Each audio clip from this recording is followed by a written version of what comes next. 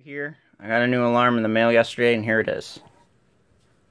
So, as you can see, it's a ceiling mount device. I've got the fire lettering on the sides here.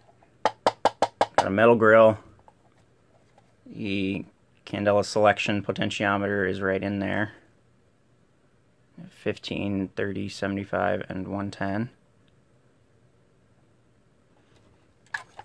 And here's the back. You have a potentiometer for frequency control, and you have a potentiometer for volume control.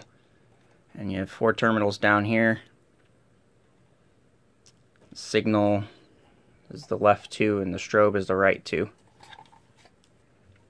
This is Siemens U-EC-MCS-C. This is a chime strobe. Ceiling mounted multi-candela. And yeah, signaling appliance for the hearing impaired private mode only per NFPA 72.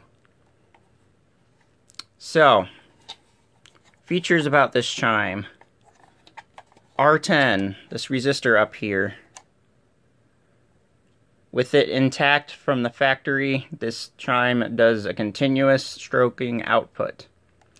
If you cut out this resistor, this chime will turn single stroke, which would mean that you can code it to an MDL or any fire alarm panel that can do a coded output of any kind. J1 and J2 down here, these jumper wires, these must be cut if you are going to synchronize the strobe, or if the audible circuit will be coded, to ensure proper operation, obviously. So if you want to synchronize this strobe, like you have to cut J1 and J2, and the pair of wires for the strobe has to be separate from the pair of wires for the signal.